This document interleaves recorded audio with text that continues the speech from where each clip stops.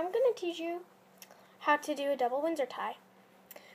So first things first, you don't know if you could see this, but my belly button's right here, so I go about maybe 3 inches above that, and I'm just like pin it there sort of, and then I sort of do that, but wrap this around twice, once for a single Windsor, but I do 2. It goes for a stronger knot. Then go through the neckline, and then go down through the second slot for a double Windsor,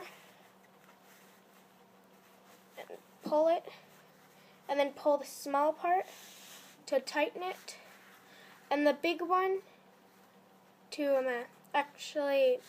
and then do this one to loosen it.